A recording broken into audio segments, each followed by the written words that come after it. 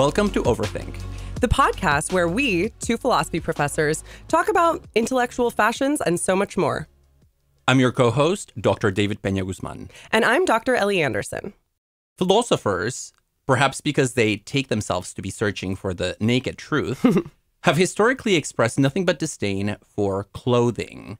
Clothes have been seen as trivial and frivolous and artificial to the point of calling into question the very intelligence of those who are interested in them. We see this hatred for garments in Thomas Carlyle's 1836 book, Sartor Resartus, which is just an amazing title for a book. It means tailor retailored in Latin. Oh, really? I didn't even care enough to look into what it means. I just Sartus Resartus. But in this book, Carlyle, by the way, it's a satirical text. It's actually a parody of German idealism for those interested. But he makes fun of the very idea that there could be a philosopher of clothing. And in the text, he invents a fictional philosopher named Diogenes. Let me give this a shot. Teufelsdruck, whose last name translates into devil's shit. And anyways, he envisions this fictional character, this philosopher of clothes, who thinks that everything in the world and in reality boils down to one form of clothing or another. He uses him to mock the very idea that there could be philosophically interesting questions raised by clothes. Honestly, being a philosopher of clothing sounds pretty sweet. And I was delighted to find out that this book even existed. Although in making philosophy seem as silly as fashion, it's definitely perpetuating the idea that fashion is silly. And there's definitely a sense, I think, and it's not all for bad reasons, that fashion is superficial, that it's merely about the body. And this certainly has resonances with the way that philosophy has traditionally elevated the mind over the body, as well as denigrated the feminine, since for centuries, fashion has been associated with women. And I would say, and yet, obviously, philosophers have to dress themselves. And some of us, you and I included, enjoy it more than others and enjoy dressing well. Not that you could tell by my outfit this morning. I know. David gets into the studio because, by the way, Overthinkers, we are recording in person in the KSPC studio in Claremont, California. And David comes in and realizes that he's wearing a kind of dated shirt for our recording on fashion today. It's because I got dressed very early in the morning when I was still groggy before my coffee. And I forgot that we're going to have picture evidence of our outfits today, because that never really happens. So you're going to see what I'm wearing if you follow us or just check out our social media. Yep. Overthink_pod on Instagram, TikTok, and Twitter. Anyway, okay, so we are not the only philosophers to be actually interested in clothes, in fact. Are you ready for a few philosophers' fashion stories? Yes, I am. Okay, so there's a rumor that Aristotle really dressed well and was known for his signature style of cropped hair and rings. Oh, wow. Which I guess goes with the big nose. Because he's known for having a big nose, Aristotle. That's not Socrates? Oh my gosh, no, I think it might be Socrates. Yeah, that's Socrates. Yes, Aristotle is the one that was like more like pretty with a big library. And with a lot of rings. Yeah, so his aesthetic is like dark academia, 4th century BCE. Got it. Okay, there's also a story about the philosopher Elizabeth Anscombe, 20th century philosopher, who was taken out to a dinner after a talk that she gave and told that women weren't allowed to enter the restaurant wearing pants. Oh. And so she took off her pants and entered the restaurant. Yeah, and yet philosophers have to dress and sometimes undress themselves. Okay, next up, we have Hannah Arendt, who loved shoes. She was a collector of shoes with a specific passion for Ferragamo. I don't know what that is. Fancy designer. Okay. And then finally, Beauvoir, this one really gets me. Beauvoir said in an interview, "I must tell you that I am not at all interested in clothes." Meanwhile, she was wearing a fabulous tweed suit and like nice makeup and heels. And if you read any of Beauvoir's diaries, you know, the woman loved fashion. She's always talking about like the dresses that her friends were wearing to parties. She's like, oh, Zaza looked incredible in blue. Well, and actually even the image that we have of Beauvoir, that very iconic photograph of her, gives the impression that she was very much interested in controlling her image. Yeah, but I think that's part of what's going on in the interview, right? She's disavowing her interest in clothes out of an investment in being seen as serious, I would speculate. Even though at the same time, she's also invested in an image of herself as like aesthetically pleasing, perhaps. Well, and when I think about that figure of the philosopher who is into fashion but wants to give off the impression of not being into fashion, honestly, what comes to mind is the 1950s existentialist sitting at the cafe, smoking a cigarette or a cigar, and wearing a black turtleneck. So it's interesting how some fashions get associated with particular philosophical movements even. Totally. I mean, the black turtleneck was iconic of existentialism in mid-century. In fact, just one last note, as we're talking about philosophers and the specific fashions, one of my favorite movies when I was a teenager was Audrey Hepburn's film Funny Face, which is about this like nerdy girl who works in a bookstore and is passionate about philosophy. And it's a parody of existentialism. I forget what the name of the philosophy is in the movie, but it's not existentialism, but it's very obviously existentialism. And she gets discovered in the bookstore by a photographer, a fashion photographer, and an editor who then are like, will you please come to Paris and model for us? We think you're the face of, you know, the new phase of fashion. And she only agrees because she'll get to go to Paris and meet her favorite philosopher. This is actually the only reason I have sunk 2 decades of my life into this profession is because I'm actually on my way to shaping the world of fashion. By wearing black turtlenecks. Yes, exactly. Today, we are talking about fashion. What do people mean when they describe fashion as self-expression? How is the history of fashion connected to individualism and consumerism? And how does fashion reinscribe class distinctions and the desire for superiority?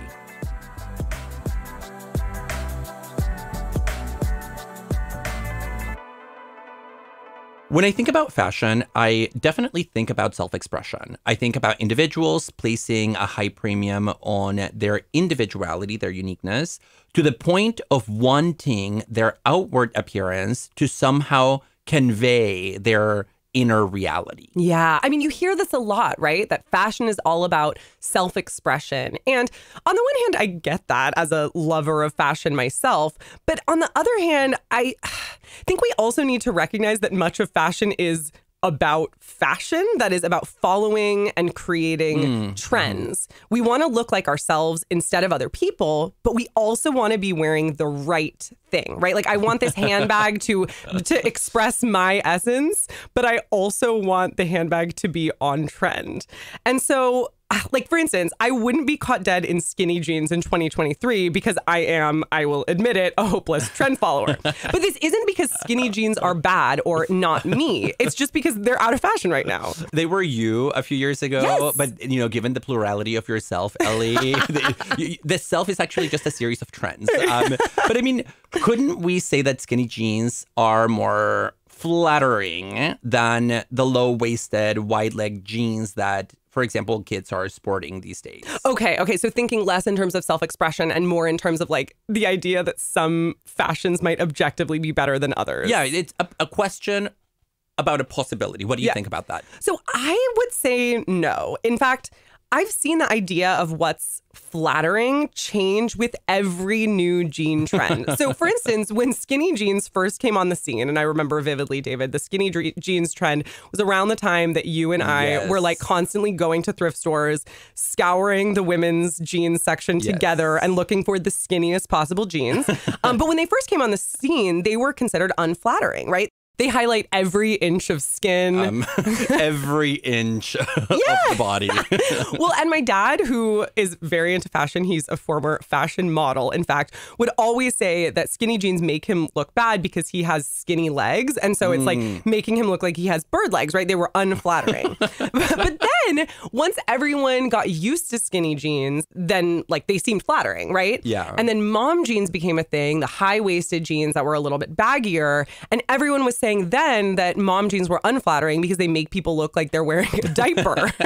Yeah, and so I wonder whether it's actually the fashion that changes our perception of beauty in relation to bodies. Because then like with skinny jeans, like my chicken legs are in. But like now with the baggy ones, my chicken legs are like I can't show them to the world in the plenitude of their meagerness. Yeah, like it's somehow our perception changes such that it no longer seems flattering, right? And so now that high-waisted jeans are mainstream, people think they make butts look great. We no longer have that diaper rhetoric and so on and so forth, right? The diaper effect. I mean, I think this is just the perpetual cycle of people valuing the status quo and people being resistant to adopting the new versus, you know, other people or other moments where the opposite happens. So there is this like establishment of a trend and then the breaking away towards something new. Totally. And then eventually the returning of the trend, right? I was watching the TV show In a Different World last night from the early 90s, and like almost every outfit that Lisa Bonet and the other characters in that show were wearing, I could see my students wearing today. Like it's all back in 90s. Yeah, totally. It's all 90s fashion. Well, 90s and Y2K too. Yes, exactly. Which I honestly kind of really like. Yeah, I know. I like it too. Yeah. Although your shirt today would say otherwise. But okay, so you mentioned this sort of perpetual cycle of humans like valuing the new. There's definitely an extent to which that's right. But the concept that fashion trends cycle is actually quite new because the very concept of fashion is quite new. You might think about fashion as something that's been around since the beginning of human society. But the mainstream view in the philosophy of fashion is actually that fashion is a pretty modern thing that emerges in the Middle Ages in Europe. Are you ready? Gosh, I want to hear about the birth of fashion in the Middle Ages. I'm just imagining monks and scholastics. Oh my gosh. Suddenly rocking, you know, like really short robes. Yeah, a slightly different story, but I did do a very deep dive into this. I read like way too much for this episode. I read 3 full books, and so I'm going to need to distill things quite a bit. But I'm going to be drawing here on the French philosopher Gilles Lipovetsky's 1987 book, The Empire of Fashion. Well, I'm ready because I did not read as much as Ellie for this episode. And so I want to hear about fashion's empire. Okay. So Lipovetsky said that there was no fashion in ancient societies because these societies did not value novelty in and of itself. What they valued was tradition. So fashion involves devaluing the past, right? Being like, oh, that thing is out. And he uses, you know, the dated language here of, quote, primitive societies. But he says that in these societies, and we could just say it like ancient societies, because all of them would count on his view as examples of this, have garments and ornaments that are fixed by tradition. And these garments are subject to norms that do not change from one generation to the next. He gives a few examples of cultures where fashion didn't exist. Although, like I said, he considers every culture prior to the Middle Ages in Europe to be an example of this. Talking about being out of fashion in your own language about fashion. Right. So one is ancient Egypt, where both men and women wore the same tunic dress for nearly 15 centuries. And he says you see a similar stability in fashion trends, probably not like 15 centuries, but at least many centuries where the same dress was worn over the course of many, many generations in ancient Greece, Rome, China, and India. Yeah, so I guess the idea here would be that even if there is evolution, say, in the span of centuries, there wouldn't be evolution in the course of an individual's lifetime that the individual would have to keep track of and think about in terms of dressing themselves. So absolutely. That's out. Well, and there's actually not even evolution in over the course of centuries in his view, at least in the case of Egypt. You know, it took millennia. 15 centuries. Okay, so then he says something happens around 1340 in Europe. That's like weirdly specific. Like it's not even like the 1300s. It's like 1340 on May 2nd. I know. And what happens around 1340, perhaps on May 2nd, perhaps not, is that the same long flowing robe that was worn for both men and women in medieval Europe was replaced by a doublet and light breeches for men, and a long dress for women that was more closely fitted and low-necked than the garment that they'd been wearing before. And so one of the things that this does is introduces a more pronounced difference between male and female fashion. Male fashion, he says, predominated initially. And then women's eventually took over. So we associate fashion, I think, for the most part with women in contemporary society. But actually, initially in the Middle Ages, it was more men's styles that were changing. Like the doublet and light breeches were changing over time. I knew I was born in the wrong century. I could see you really rocking some breeches. The breeches, the tight breeches. Yes, come on. And the doublet. What even is a doublet? Okay, you are asking the wrong person, because when I think of the word doublet, I think of Foucault's analysis of the whatever. Analytic double, man as the double. Something. We're both like Foucault readers and we don't remember.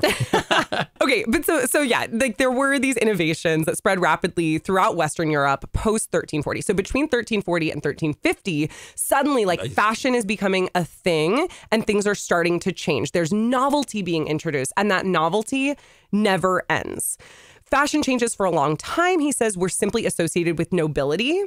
And then their styles trickled down. So it would be like the nobles setting the fashion trend of the year or the decade. So this is really interesting to me, and I will want to return to it later, this kind of downstream flow of fashion from, let's say, the nobles to the lay people. And so it seems as if there is the notion that the lay people, maybe in order to gain social standing or some form of cultural capital, then try to imitate royalty. Yeah. Which reminds me of how Marie Antoinette was a major trendsetter in her day when it comes to fashion, and a very clear top-down flow of information. Yes, but then things take another turn in the middle of the 19th century, because here we see the rise of haute couture. Paris fashion starts to value the designer as a genius. So it's not just like about a tailor working with a particular client to figure out the color and, ornament that are going to highlight their bodies the most. It's now about like the designer having a vision. You also get the rise of seasonal fashion shows twice and then 4 times a year. And you also get an emphasis on the feminine nature of fashion. Like the femininity of just having a concern for garment? Is that what you mean? Well, fashion becomes more about women, right? Because the designers are designing things for women. Haute couture is basically a feminine enterprise. And in the 19th century, on the other hand, for men, you get the rise of a more uniform style of workwear, like the suit. And it's really interesting to think here about the effect that this seasonal approach to fashion, especially high fashion, haute couture, might have had on fashion itself, because suddenly what you bought last season is out of style sort of automatically, and you can expect it to no longer have the same social and cultural effect as when it was in season. And again, not because there's anything wrong with it, but simply because there is a new collection that's been put out by the designer that throws a new style in the mix. So it just makes it change at a constant rate. Yeah. And that change becomes part of the definition of fashion, which again, it would be the trend. Yeah. And then these styles get disseminated in fashion magazines and the popular press. So there's also the rise of the fashion magazine and a new visual economy where people are seeing the trends in these venues and then wanting them for themselves. And this is where we really get the idea of the novelty that is so essential to fashion, as well as the sheer ephemerality of it. Lipovetsky emphasizes that fashion is essentially ephemeral. Trends are constantly coming into being and passing away. And now you see that the seasonal approach with the rise of these fashion magazines and the popular press is inherently related to the category of the masses or the people. It's not just the purview of the wealthy who can afford that designer dress that qualifies as haute couture.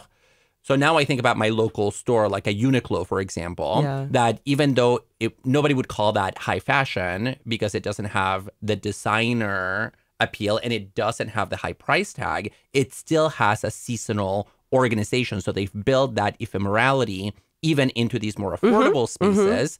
So in the store, they have their season, right? Yeah. They also do partner with high fashion companies too sometimes, and they'll have like Uniqlo Times, like somebody fancy. I think your general point, absolutely right. Like Uniqlo is basic fashion, but still they're going to have their seasonal colors, their seasonal cuts, and so on and so forth. Various shades of white in their case. Well, and so this is exactly right, David, because this is the last piece to Lipovetsky's historical account. In the 1950s and 60s, we saw the fall of haute couture and the rise of ready-to-wear clothes. A lot of this had to do with the rise of youth cultures, like the mods in swinging London or rock and roll culture. And here, the 1950s and 60s, fashion becomes less about wealth and more about youth, which you totally see today, right? It's all about like, what are the young people wearing? You know, from our Gen Z episode that I'm kind of obsessed with, like figuring out what Gen Z thinks is cool.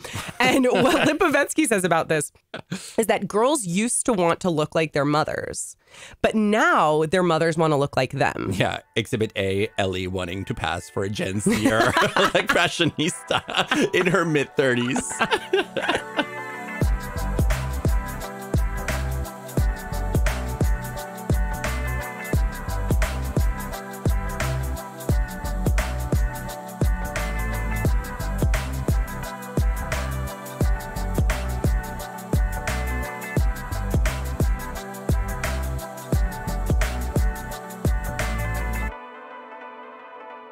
Part of why fashion gets denigrated, I think, is because there's an aspect to it of playing dress up.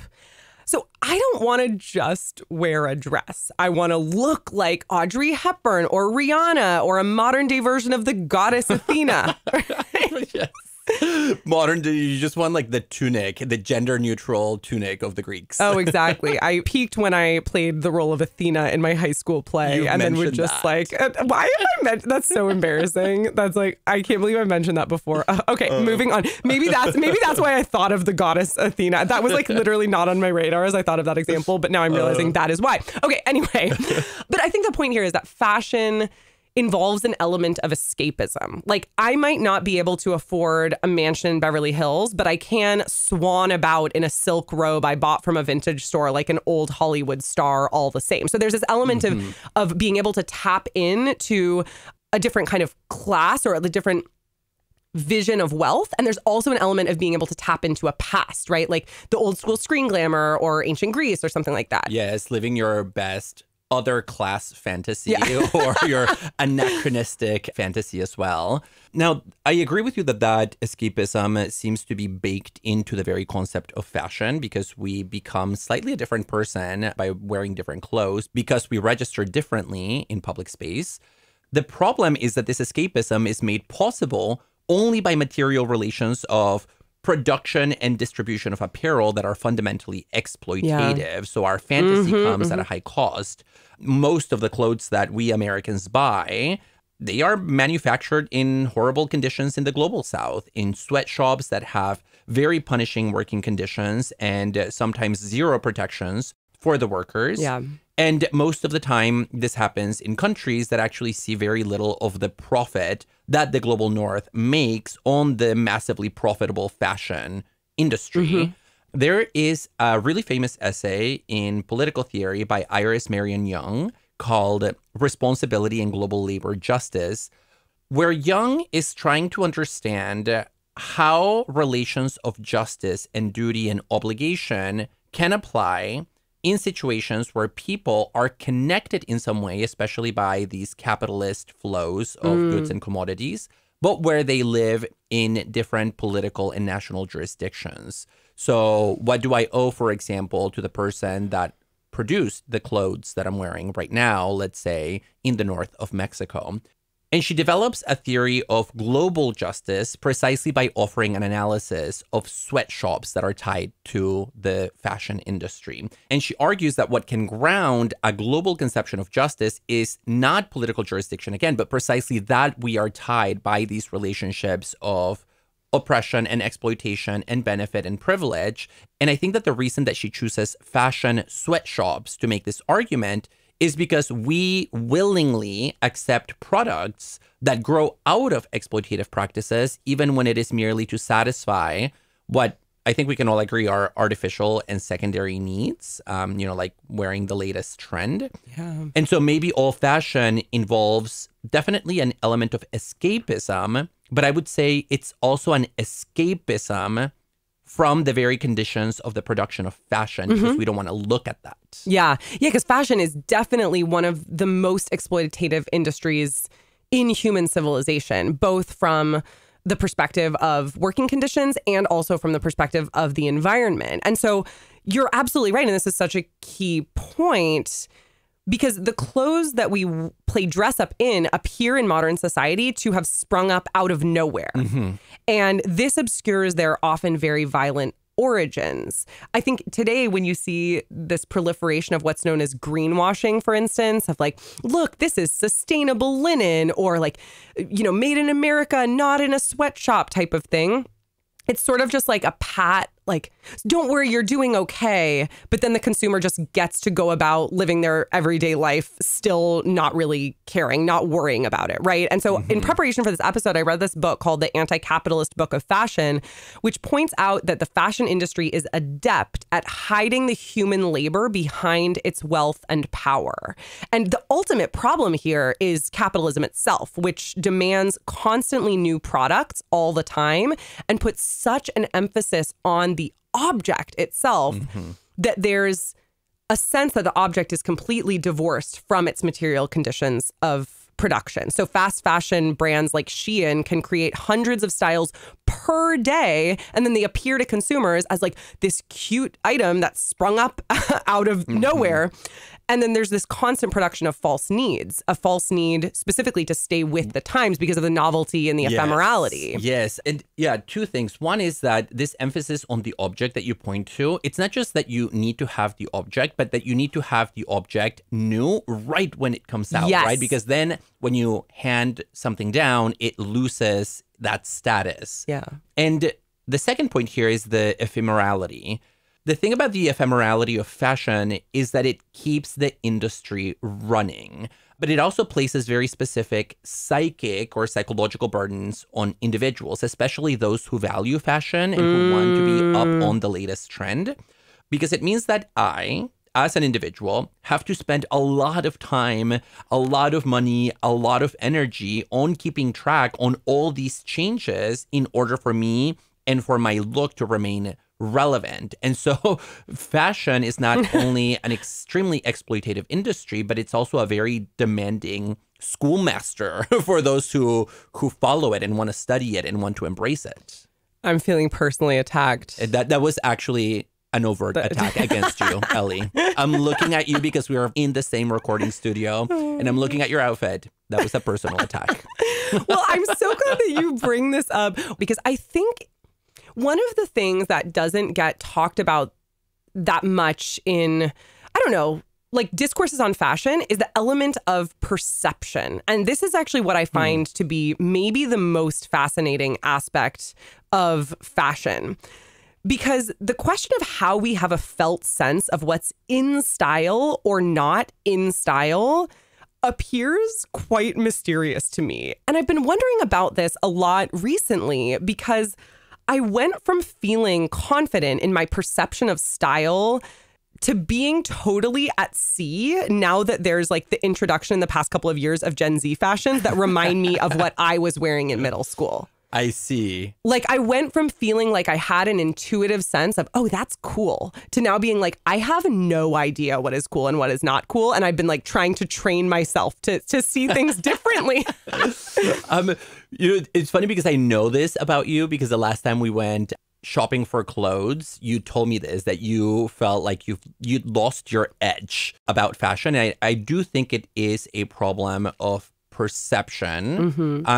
The thing about this is that I'm actually on the opposite end of this, because I am convinced, and I sort of approach fashion in this way when I want to look fashionable, which nowadays is less and less frequently. I am convinced that I can play the part of the fashionista successfully simply by wearing clothes assertively that I see young people wearing, rather than by perceiving what is in style in the culture more broadly. So I don't want to perceive and I don't want to interpret. I just imitate and do so assertively, and I'm good to go. Yeah, see, I feel like in order to do that well, I need to be able to know how others are going to see me, which is itself already problematic because others have different opinions and different perceptions of this, right? Like not everybody has one single homogenous sense of like what is in style, but there does seem to be this dominant cultural zeitgeist that like you have to tap into in order to be stylish, because then what that allows me to do is say, okay, so this is the style. I can like do a tweak on it, and then I'm being really stylish. And I think this is what gives the lie to the fashion is self-expression view to my mind, because I think our clothes are always communicating something to others beyond what we intend for them to say. Like if I feel from a first person perspective that my button down shirt is in style, but my students are like, oh, that's not the right cut of button down shirt, then they're seeing me in a different way than I intend to present myself. And this is the perceptual, or we might broadly say the aesthetic dimension of fashion. Some people have an eye for it and others don't. And young people often have more of an eye for it than older people. Well, that would be true according to your genealogy of the history of fashion, only in the post-1970s and 80s world. Post-1960s, yeah. Post-1960s world where fashion becomes about the self-definition of a youth culture and the creation of a boundary between that and other youth cultures and the parents, essentially. Yeah.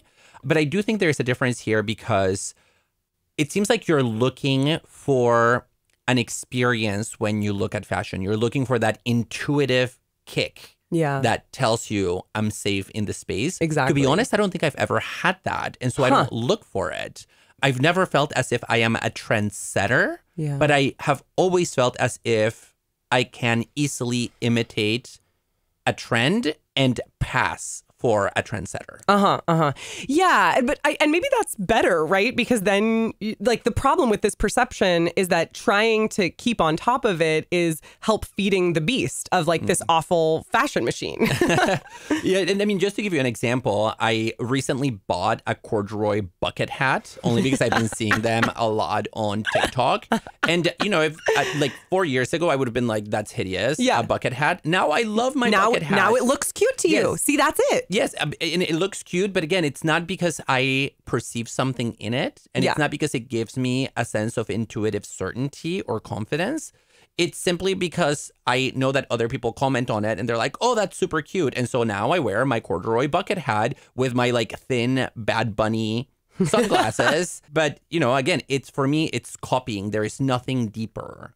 And I'm okay with that because I don't care enough to develop that interior feeling for it. So you're saying that you're not feeling like this corduroy bucket hat is cute from like a subjective perspective. You're only inferring that it's cute because other people are telling you that it is? No, not quite. I would reverse the temporal sequence here. It's not that I see it as cute and then decide to wear it. It's that I decide to wear it, and then once I incorporate it into my way of life, then I come to see it as cute. And that's just how I've always approached clothes. So then I would argue that you are developing this eye, this perception. You've trained your aesthetic perception to see these things as cute just through like other means, right? By means of others. And so this is what I've had to do with the recent resurgence of Y2K fashions. Because the weirdest thing is about those fashions is that I used to think they were cute when they first emerged, right? The low-rise, wide-legged jeans, the little crop tops. And crop tops have been in for a while, but like it's a certain new kind of crop top, right? And then I came to see them as hideous. And now culture has pressured me to see them as cute again, which, by the way, I'm all for because fashion just is these changing styles. So I'm not on a high horse about it, even though I definitely would want to stop short of like way too much consumption because of the, you know, nature of the fashion industry. I'm not like counseling that level of conspicuous consumption. Clothes. Yeah, but you know, I'm not on a high horse about like, hey, this is the trend now. Let's get back into it. Yeah. And I have a question for you on this point. I assume you've seen White Lotus season 2. Of course. Right? Okay. I stick with the television fashions. Okay. So there is the young assistant, like the young woman, Portia, thank you. And she wore really outrageous outfits throughout the season. Turns out people couldn't agree about whether her outfits were fashionable or absolutely hideous. And the New York Times published a piece calling them chaotic, which is like, I guess, neither positive nor negative. Somewhere in between, maybe slightly negative. But I'm curious about that. Did you like her outfits? Yeah, they're so fun. Okay, me too. And I like them precisely because they are chaotic and unapologetic. And I think that's how I approach fashion myself. I just choose things that look a little bit incongruous. Okay. And I think I expect people to then just recognize that as fashionable. Yeah. Again, not necessarily because they do or don't represent a certain trend, But I thought that's what was so good about Portia's fashion, that they were amazing precisely because they were chaotic. Yeah, but I think you can't deny that Portia's clothes were fun because they are the apotheosis of Gen Z trends right now. So, and I think the backlash against them has to be understood in this way too. I think the backlash against her outfits was classically millennial. Yes, like the millennial eye wasn't able to see her outfits as cute because they're so different from what's been in style. And now I think if you look back on her clothes in a couple of years, they will seem more normal, right? And this is the very nature of fashion, right? To bring about the new. And obviously, as we've talked about, this has problems because of capitalism, but it also seems weird to my mind to like neg the trend rather than the very structure, which is that trends are novel. Yes. No, and I think that's right, that the opposition that I saw to Portia, now here as a stand-in for new fashion, came up from my millennial friends.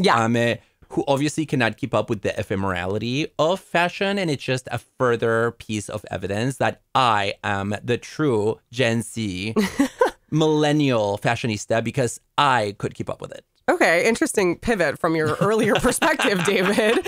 I'm all over the place here. But I think this is why older people tend to value style over fashion, because one of the things that I've noticed as I've gotten older is that I basically have something in every fashion category that I need. And so the idea of, for instance, buying new workout pants because the trends have changed strikes me as wasteful because I have perfectly good workout pants for the moment. And so I think older people... Lululemon, I assume. Oh, actually, no. Girlfriend Collective, a very millennial brand that's now a little maybe dated, but still really cute. But what happens, I think, as you get a bit older is you get fatigued by fashion and like your closet's kind of full, right? And so you eventually end up becoming more interested in style. Although I want to be careful about this because I do think that clothing that we call classic or like, oh, great personal style is also still often fashionable. The line between style and fashion is blurred, right? Ooh, maybe style could be another episode topic. Yeah, it would have to be an entirely different one. But, you know, at the end of the day, we're all born naked and the rest is drag / fashion / style / apparel / oppression. I would feel remiss here in not just mentioning my friend Amy Zimmer, who recently wrote an entire dissertation on philosophy and clothes and thinking about the role of clothes in the history of philosophy. Ooh, go Amy. I know. So I know we're talking like more about style than clothes specifically, but I think there would be some interesting overlaps here. There's also a recent book called Fashion Sense on Philosophy and Fashion, written by Gwendolyn Grewal, who shares an amazing anecdote I want to tell you about because it's about Machiavelli. And I think it actually so helps. Unexpected. I know, but I actually think it helps put our conversation in perspective. On a December night in 1513, Machiavelli wrote a letter to his friend about how he changes clothes to read ancient texts. He writes, here's a quote, "At the door I take off my clothes of the day, covered with mud and mire, and put on my regal and courtly garments. And, decently reclothed, I enter the ancient courts of ancient men, where, received by them lovingly, I feed on the food that alone is mine and that I was born for." Okay, I guess I need to start matching my outfits to my readings. You got to get a doublet, David, for the medieval readings. Yes, I need to put on my alb when I read St. Thomas Aquinas or some of the early Christian fathers. I need to get, what were they called? My breeches and my trousers when reading maybe the German Romantics. I mean, I don't know if you know this about me, but I love a nightgown. I love like a long flowy nightgown. Nothing better to read philosophy in than a long flowy nightgown, like on your couch with the windows open and the birds chirping. And you are wearing a turtleneck now, which means that today is your existentialist day. Yeah. Although it's a white turtleneck. It is a white turtleneck. A lot more Foucault than existentialist. What would you wear to read Machiavelli? Well, since he's all about power, I would just wear an amazing BDSM suit. Speaking of Foucault.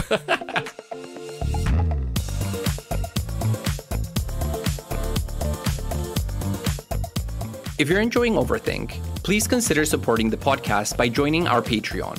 We are an independent, self-supporting podcast, and as a subscriber, you can help us cover our key production costs, gain access to our exclusive digital library of bonus content, and more. At the turn of the 20th century, in 1904, the German philosopher and sociologist George Simmel, most well known for his work on the concept of money, among other things, published an article in the journal International Quarterly titled Fashion. Just fashion. We love a succinct title. One word title. And in it, he argues that fashion is the social practice that perhaps more so than any other channels or exemplifies the two forces that shape human nature and human life, which are our drive for what he calls social equalization, or imitating and resembling those around us in order to create community, and our drive for relentless individuation.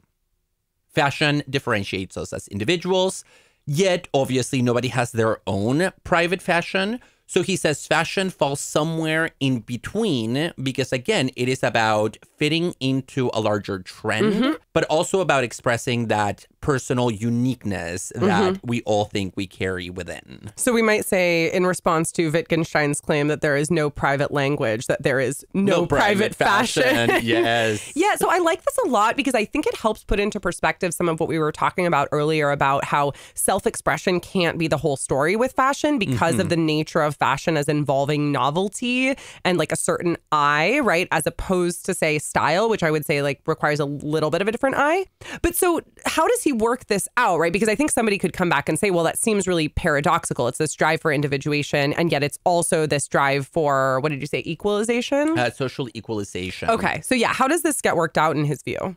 Well, the answer, in short, is class, which is central to Simmel's interpretation of fashion. Oh, yeah. So basically, fashion allows members of the higher class to identify with one another and to differentiate themselves as a class from everybody else. And this echoes what you said earlier, Ellie, about how originally fashion does flow downward from the nobles to the lay people. And so for Simmel, the thing about fashion is that it doesn't address obviously any real need. In that sense, he differentiates fashion from clothing. Okay. Clothing you need, fashion you don't. Yeah. And here we need to think about fashion as, you know, these aesthetic trends that are enforced through social pressure and that have nothing objective about them and that change all the time. Ultimately, the reason that humans have fashion, according to him, is because the upper class have a vested interest in distinguishing themselves from the lower classes and using external markers to police that class boundaries. And what happens is that this separation of the classes through fashion sets in motion a certain dynamic where suddenly the lower classes want to copy the upper class, either to gain respectability within their own class or to try to like climb the social ladder. And at the same time, the higher classes start changing their fashion in order to maintain their distinction from the lower classes. So basically, the rich keep changing their fashion intentionally, precisely so that the poor won't be able to keep up. And this type of argument about class could be used to support, say, school uniforms. The idea being that variations in dress among students reinforce social stratification, whereas uniforms promote equality. Oh, yeah, definitely. And, you know, to go on record here, I am a supporter of school uniforms for children because I do think that kids are inculcated into a very pernicious form of classism from a very early age, precisely by learning to develop judgments about fashion and clothes, about how expensive and how good the clothes of their peers are in the classroom. Although I would counter, as somebody who went to an all-girls private high school in Los Angeles that had uniforms, that we still found ways to differentiate our fashion. And at school, it was socks. Did you have Juicy socks? You had to have them from the Juicy brand. The brand. I was like, what's a Juicy sock? Yeah. What is your jewelry? At the time, it was Tiffany, which is now totally back in style. Speaking of Gen Z, you know, those little like bracelets and stuff. And it was our lunch bags. The popular lunch bag to have was a shopping bag from a designer store. Oh, God. So we would come, it's like Sephora was Chanel. Okay, but yeah, Chanel or like Prada, Ferragamo, to go back to Arendt's favorite shoe brand. That was what you needed. Yes, and I don't think that school uniforms are going to erase the class consciousness of a bunch of girls in a private school in Los Angeles. LA. I know.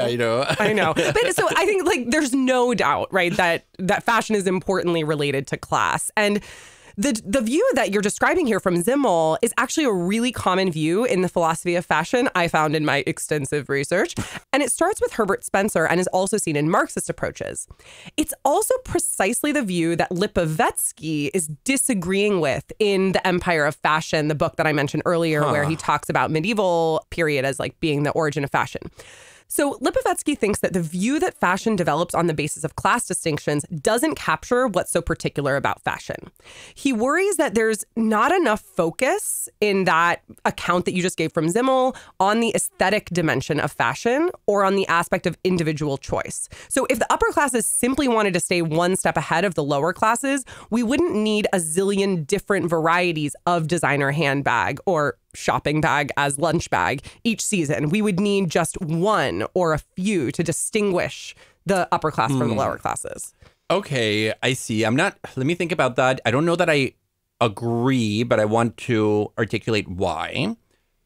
I'm not sure what Zimmel himself would say about this argument about the aesthetic dimension of fashion and individual choice. But it is possible that the exorbitant number of choices that are available to the higher class when it comes to fashion is meant precisely to give members of that class a sense of individuality relative to one another, while ensuring that they still can have a sense of separation from everybody else on account of the prohibitive cost. So if there were only one fancy handbag, the scarcity of the commodity would be deeply at odds with the self-understanding of the class as a whole, which takes itself to have a right to excess just by virtue of being wealthy. Okay. That's a great point. Yeah. So, but again, that's my argument. I don't know what Zimmel would say about that. And it has to do with the quantity of commodities and not so much with the aesthetic dimension. So what exactly is Lipovetsky's argument about that? So the aesthetic dimension has to do with how we admire previous eras of fashion. He notes, and I think he's right about this, that we're basically able to appreciate all eras of fashion except the most recent one, which we find hideous. So, 10 years ago, we would have thought that Y2K fashions were hideous. Like, I couldn't believe that I had been wearing these low-rise jeans once skinny jeans were all the rage. But I could look back at all previous eras of fashion and be like, oh, wow, there was something to 90s fashion, grunge. There was something to 80s fashion, like fun neon colors. Both of those, for instance, were in style 10 years ago. And so, like, all different areas of fashion we can appreciate. We might appreciate different aspects of them, right? The 90s trends that are in 2023 are different from the ones that were in 2013. But in 2013, fashion from 2003 was horrifying. And now fashion from 2003 is cool, but 2013 fashion is horrifying. Yes. Okay, so let me think also about this, because I still want to defend a Zimmelian. Is that the right adjective here? I don't know. I'm not a Zimmel scholar. Yes, a Zimmelian class-based approach to fashion, because it really resonates with my own relationship to it. So on the one hand, this idea of venerating and honoring the past is fundamentally conservative, and it is something that you see across various areas of culture when it comes to divisions between the higher and the lower class. The notion that the lower classes don't have respect for tradition or for the past, and that they don't have appreciation of objects of culture that are not in the present. That's usually a stereotype. What's more interesting to me here is this idea that for the higher classes, we respect all the previous eras except the most recent one. Now, remember that for Zimmel, there is this kind of battle where the upper class creates a certain trend. Slowly, it starts trickling down to other social classes who start replicating it over time, to the point that they do start claiming it as their own. And it's precisely at that point that the upper class will change the rules of the game by creating a new fashion. And so the idea that you diss the latest fashion would make perfect sense from a Zimmelian perspective, because that's the fashion that recently the lower classes got their hands on. That's a super interesting point. And this raises for me a broader issue about the relationship between fashion and temporality. Because what you're alluding to here is the way in which we relate to the past, to the deep past, through fashion. But I think we also should think about how fashion conditions our relationship to the present. And here again, I'm going to lean on Simmel, because according to him, what fashion does is that it gives us a very powerful feeling of the present. When you can wear something that is in fashion, you inhabit the present more fully because you feel a kind of organic synchronicity between you, your body, your clothes, and the times. Ah, yes. You know, especially in a world where it's all changing so fast, if you manage to ride the crest over and over again, like jumping from the top of one wave to the top of another wave, you are sort of like a subject of the present. Dude, I'll be honest, I'm always trying to do that. Yeah, and I'm not necessarily proud of it, but I am always trying to do that. Yeah, and you said you're recently drowning at the bottom of the ocean. I think I've recovered. I think it was like more a couple years ago, coming out of like quarantine, that I was struggling. Yeah, and so maybe others would disagree. Have you seen that meme of the girl that's like drowning, and you're like, everything is fine? Yeah, totally. But Sybil makes this really interesting argument about how we become temporal agents through fashion, but only if we can, again, ride the crest of those waves that keep crashing.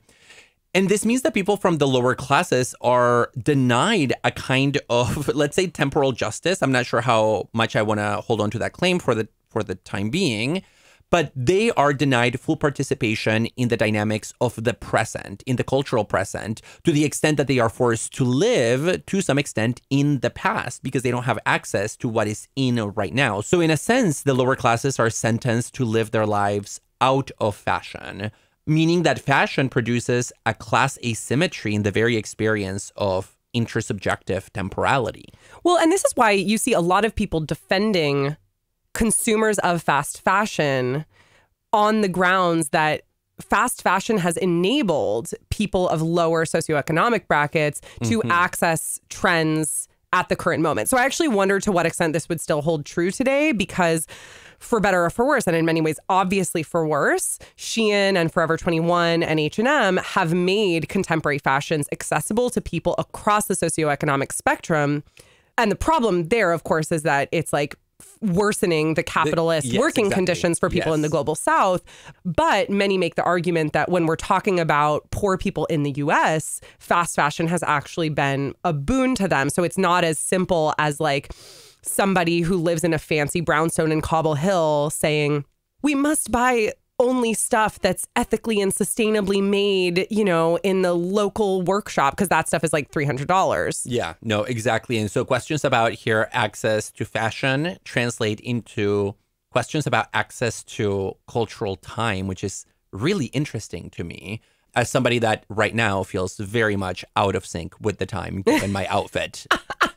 Which is, by the way, not that bad. It's just that the cut and is like, it's just a little dated. Yeah, it's fine. I am currently living my working class fantasy of living in the past without access to the immediate present. I don't know if I would give that to you, David. You're wearing like a nice looking 100% cotton button down. From a thrift store. Okay. And pants from a thrift store.